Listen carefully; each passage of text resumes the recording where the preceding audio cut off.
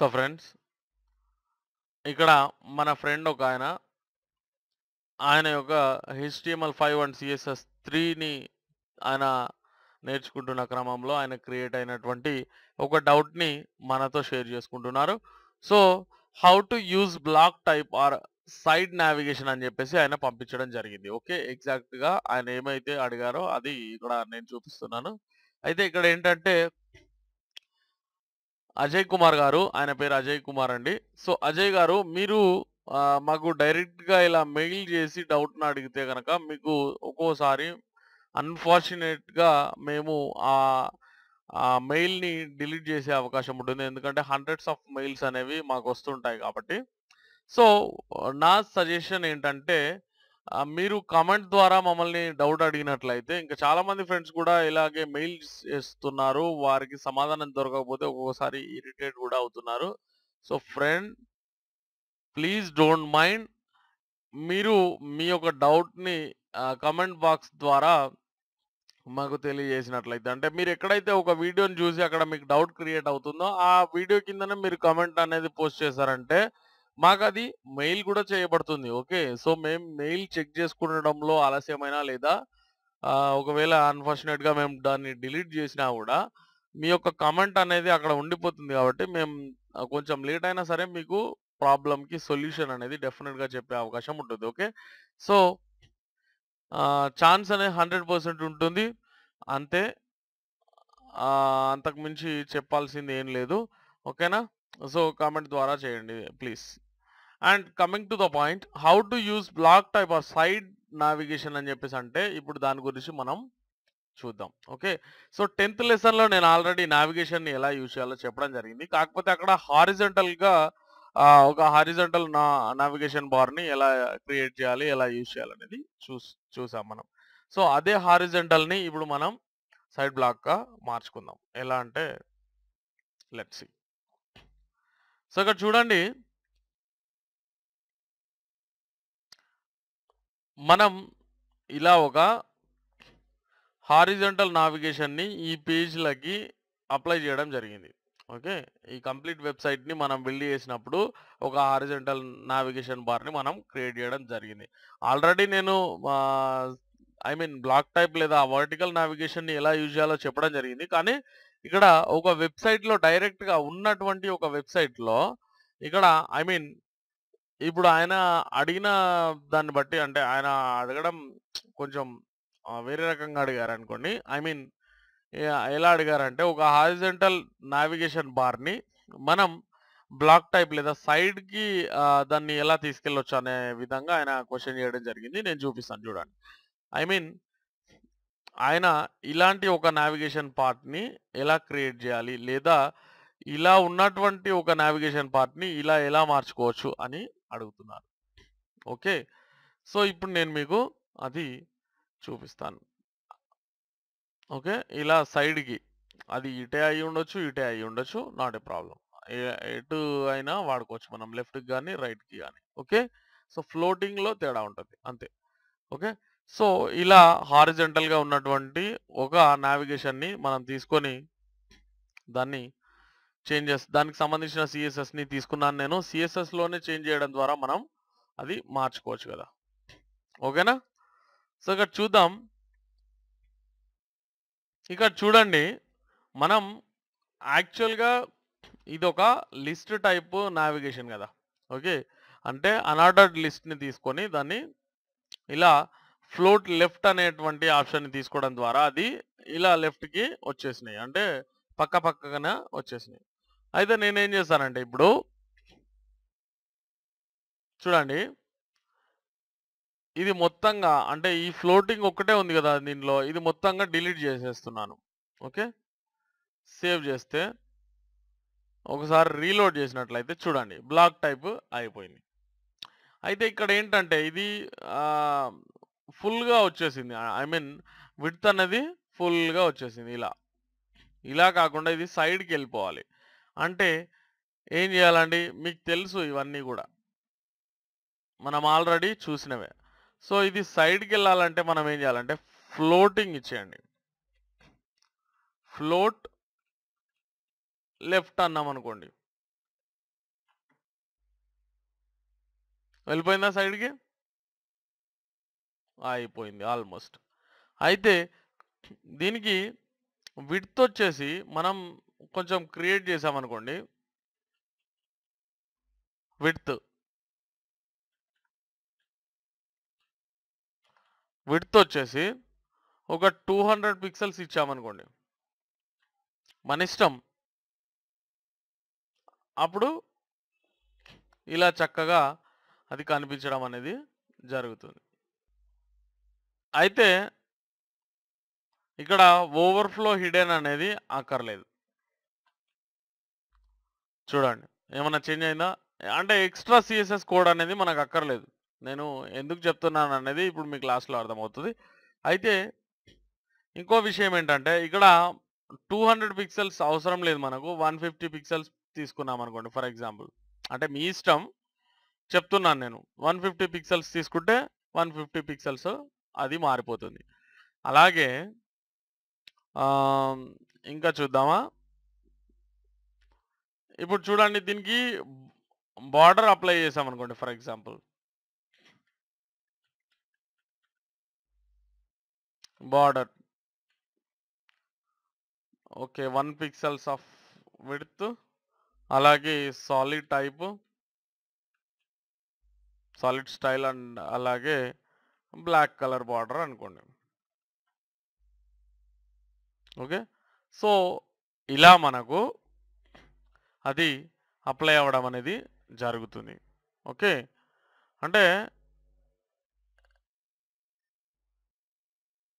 మనం రకరకాల స్టైల్స్ అనేవి దానికి అప్లై చేయొచ్చనమాట. ఓకే. సో, ఇక్కడ చూడండి ఆహ్, మనం వర్ట్ వర్టికల్ లేదా సైడ్‌కి ఉండేటువంటి బ్లాక్ టైప్ ఆయన అడిగిన క్వెషన్ ఏంటంటే సైడ్‌కి ఇది ఎలా యూజ్ చేయాలన్నారు కదా! సో, ఐ మీన్ ఇక్కడ నేను ఎందుకు చెప్తున్నానంటే ఇప్పుడు మనం హారిజాంటల్‌గా ఉన్నటువంటి ఒక ఆహ్, నావిగేషన్ పార్ట్‌ని మనం కొన్ని చేంజెస్ ద్వారా దీన్ని తీసుకోవడం జరిగింది. కానీ ఇది క్రియేట్ చేయాలని అనుకుంటే మనం ఈ కోడింగ్ మొత్తం రాసుకోవాల్సిన అవసరం ఉంటుంది. అవునా కాదా? సో, ఒకసారి చూద్దాం. నావిగేషన్ అన్ఆర్డర్డ్ లిస్ట్ అనే సెలెక్టర్‌ని తీసుకొని ఏం చేశారంటే లిస్ట్ స్టైల్ టైప్ నన్ చేశారు. సో, అప్పుడు ఏమవుతదండి? దాని యొక్క బుల్లెట్స్ అనేవి ఎళ్ళిపోతాయి. అలాగే బ్యాక్‌గ్రౌండ్ కలర్ ఇది ఇవ్వడం జరిగింది. ఓకే. సో, బ్యాక్‌గ్రౌండ్ కలర్ ఒకవేళ నేను కావాలనుకుంటే మార్చుకోవచ్చు కదా! ఫర్ ఎగ్జాంపుల్ నేనేమనుకుంటున్నానంటే పింక్ అనుకోండి. ఇది యాక్చువల్‌గా పింకే. కానీ ఇంకా కొంచెం లైట్ అవుతది చూడండి. సో, ఈ టైప్‌లో క్రియేట్ అవుతది. ఓకే. సో, ఏదేమైనప్పటికీ ఇది అసలు పింక్ లానే కనిపించట్లేదు. కానీ అలాగే వచ్చింది మరి. ఓకే. ఇప్పుడు మీరు కావాలనుకుంటే తీసుకోవాలనుకుంటే కలర్ పికర్‌ని యూజ్ చేయొచ్చు కదా! ఓకే. కలర్ పికర్‌ని మనం యూజ్ చేయవచ్చు. ఫర్ ఎగ్జాంపుల్ ఈ కలర్ లేదా ఈ కలర్ ఏ కలర్ అయినా మీరు కావాలనుకుంటే తీసుకోవచ్చు. ఓకే. సో, ఫర్ ఎగ్జాంపుల్ నేను ఈ కలర్ తీసుకోవాలనుకుంటున్నాను. చూడండి. బ్యాక్‌గ్రౌండ్ కలర్ పికర్‌ని యూజ్ చేసి తీసుకోవచ్చు మనం. No problem. ఓకే. సో, అలాగే మార్జిన్ 0 చేసేయాలి. ప్యాడింగ్ 0 చేసేయాలి. దేంట్లో అన్ఆర్డర్డ్ లిస్ట్‌లో. ఓకే. అది కూడా నావిగేషన్ అనేటువంటి క్లాస్‌కి సంబంధించిన అన్ఆర్డర్డ్ లిస్ట్‌కి మాత్రమే. అండ్ ఇక్కడ చూడండి ప్యాడింగ్ మార్జిన్ 0 చేసాం. ఫ్లోటింగ్ లెఫ్ట్‌కి ఇచ్చేసాం. ఎందుకు? ఇది కంప్లీట్ సెట్‌కి. ఓకే. కంప్లీట్ సెట్‌కి. మీరు మా లిస్ట్ ఐటెమ్‌కి ఇచ్చారంటే ఇది పక్క పక్కన అవుతది. ఓకే. సో, అదనమాట. నెక్స్ట్ వచ్చేసి విడ్త్ 150 పిక్సెల్స్ ఇచ్చాను. మీరు 160 ఇయ్యండి, 180 ఇవ్వండి. మీ ఇష్టం అది ఇంకా. ఓకే. సో, 180 పిక్సెల్స్ అంటే కూడా చాలా చక్కగా అది కనిపించడం జరుగుతుంది. ఇలా చూసినప్పుడు ఇంకా మనకు ఐ మీన్ ఫుల్ స్క్రీన్‌లో చూసినప్పుడు ఇంకా చాలా చక్కగా అనిపిస్తుంది కదా! రైటా? ఓకే. సో, నెక్స్ట్ ఏంటండి? బార్డర్. బార్డర్ అనేది మీ ఇష్టం. మీకు కావాలనుకుంటే క్రియేట్ చేసుకోవచ్చు లేదా తీసేసుకోవచ్చు. చూడండి. మీ ఇష్టం. అది. మీకెలాగ అనిపించాలనుకుంటే దాన్ని బట్టి మీరు చేసుకోవచ్చు. ఓకే. నేను బార్డర్ తీసేస్తున్నాను చూడండి కావాలంటే. అక్కర్లేదు. నాకక్కర్లేదు. I mean. ఓకే. సో, ఇలా ఇచ్చేసాను. బార్డర్ అనేది నథింగ్ ఇక్కడ. ఓకే. సో విడ్త్ గూడా మీరు క్రియేట్ జేయకపోతే అది ఆటోమేటిక్‌గా తీసుకుంటది. అంటే ఐ మీన్ ఎంత అయితే ఉంటదో అంత తీసేసుకుంటుంది. ఓకే.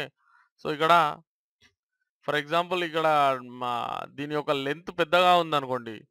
ఆ లెంత్ పెద్దగా ఉంటే ఆటోమేటిక్‌గా ఆ లెంత్ ప్రకారంగా అది క్రియేట్ అవ్వడం జరుగుతుంది.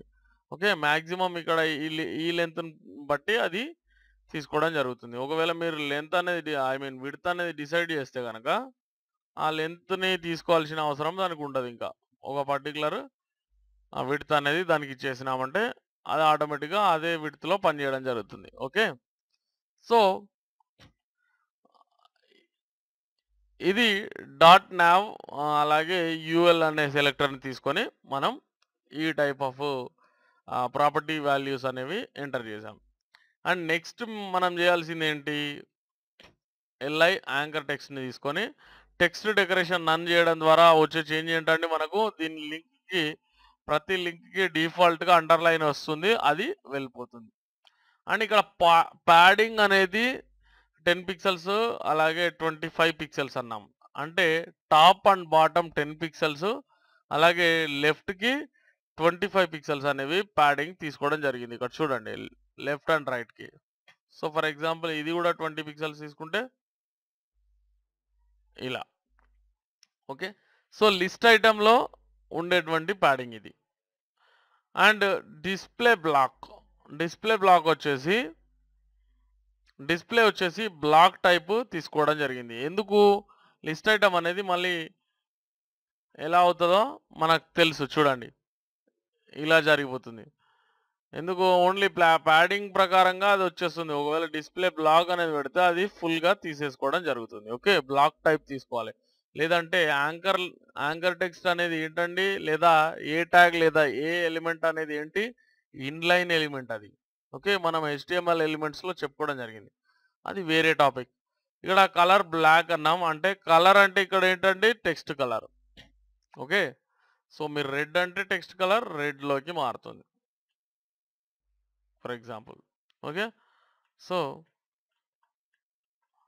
బ్లాక్ అంటే బ్లాక్ అవుతుంది. సో ఇవన్నీ కామన్ చేంజెసే. No problem. మీకు ఆల్రెడీ తెలుసు. అండ్ ఇక్కడ హోవర్ అంటే ఏంటంటే మౌస్ యొక్క కర్సర్‌ని దాని పైకి తీసుకెళ్ళినప్పుడు ఏం జరగాలి అనేది. ఇక్కడ కలర్ మీరు కావాలనుకుంటే బ్లాక్ కూడా చేసుకోవచ్చు. ఓకే. బ్లాక్ చేశారనుకోండి బ్లాక్ అప్లై అవుతుంది. ఇలా. Okay. Colour white. Background colour ఇది. ఇది కలర్. కలర్ అంటే text colour. Okay.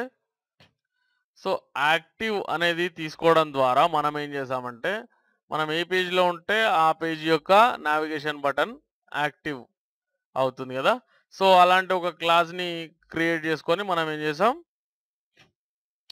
Colour white అలాగే బ్యాక్‌గ్రౌండ్ కలర్ బ్లూ కలర్‌లో ఇచ్చాం. సో ఈ పేజ్‌లో ఉంటే ఈ పేజ్ అని మనకు హోమ్‌లో ఉంటే హోమ్ అలా యాక్టివ్‌లోకి వచ్చేస్తుందనమాట. సో ఈ వీటిని ఉపయోగించి మనం ఒక సైడ్‌కి ఉండేటువంటి సైడ్ బార్ లాంటి నావిగేషన్‌ని మనం క్రియేట్ చేసుకోవచ్చనమాట. ఓకే. సో ఒకసారి మీరు కావాలనుకుంటే దీన్ని మళ్ళీ చూసుకోండి. ఇందులో స్పేస్ అనేది కొంచెం రెడ్యూస్ చేస్తే ఇంకా చక్కగా కనిపించే విధంగా ఉంటుంది గదా! ఓకే. సో ఇది ఒక సైడ్ నావిగేషన్‌కి కావాల్సిన కావాల్సినటువంటి CSS code. Okay. So Ajay గారు మీ డౌట్ క్లియర్ అయిందని ఆశిస్తున్నాను. సో ఫ్రెండ్స్ మీకు కూడా ఇలాగే ఏదైనా డౌట్ ఉంటే గనక కామెంట్ బాక్స్ ద్వారా దయచేసి డైరెక్ట్ మెయిల్ కాకుండా ఏదైనా డౌట్ ఉంటే డెఫినెట్‌గా మీకు అది క్లియర్ అవ్వాల్సిన అవసరం ఉంటుంది కాబట్టి అది మీకు ఏ వీడియో చూడడం ద్వారా ఆ డౌట్ క్రియేట్ అయిందో లేదా మీకు పర్సనల్‌గా ఏదైనా డౌట్ ఉన్నా కూడా ఏదో ఒక వీడియో క్రింద ఐ మీన్ HTML5 అండ్ CSS3కి సంబంధించిన ఫుల్ కోర్స్‌ని మీకు తెలుగు కంప్యూటర్ వరల్డ్‌లో ఉంచడం జరిగింది కదా! సో దానికి సంబంధించిన ఏదో ఒక వీడియో కింద మీ యొక్క డౌట్‌ని పోస్ట్ చేసినట్లయితే డెఫినిట్‌గా మీ డౌట్‌కి ఆన్సర్ దొరుకుతుంది. So all the best and please subscribe. Please share this video. Thanks for watching.